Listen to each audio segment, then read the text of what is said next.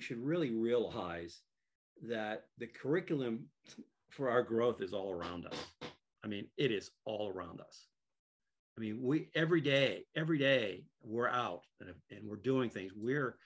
We have within us the ability to actually change our minds and how we want to deal with this interaction, right? Who are we going to be in this interaction? And I've always loved this quote from Max Dupree, who said, "We cannot become what we need to be by remaining who we are." And I find that to be so true. Is that I mean, I actually ask myself this quite often. It's like, am I actually better today than I was yesterday?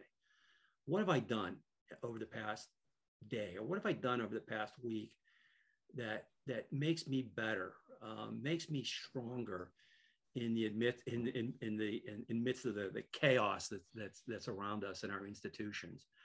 What am I doing? And I think what we have to combat is, Keith kind of mentioned this, I have my own word for this, which is just being on autopilot. You know, is getting our daily to-do list and going through that to-do list and not thinking about what it is we're doing and how we're doing it. And I think there's just a lot of growth potential just in dealing better with the world around us, whether it be, you know, our husbands, our wives, our friends.